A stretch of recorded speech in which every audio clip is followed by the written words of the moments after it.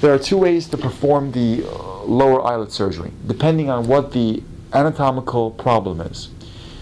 If you have mainly a puffy eyelid without excess skin, I would go through the transconjunctival approach from inside the eyelid without an external scar and basically visualize the fat pads, medial, middle, and lateral, and reduce it either with cautery or with a laser. So there's no external scar. If there is puffy eyelids with redundant skin, the redundant skin needs to be removed.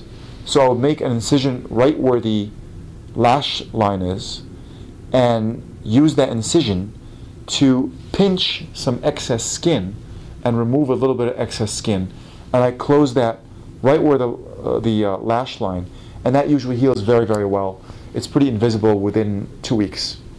Now, if there is wrinkled skin and there isn't redundant skin, I would not advise removing extra skin.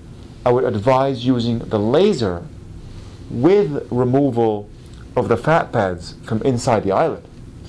So if there is that thin wrinkled skin that's not necessarily redundant, I would laser that with the fractionated CO2 laser at the same time as removing the fat pockets from the transconjunctival approach from the inside. So the lower eyes can be either removal of the fat pockets, removal of fat pockets plus extra skin, or removal of fat pockets and lasering wrinkled skin, that thin wrinkled skin. 3 different possibilities in the lower eye.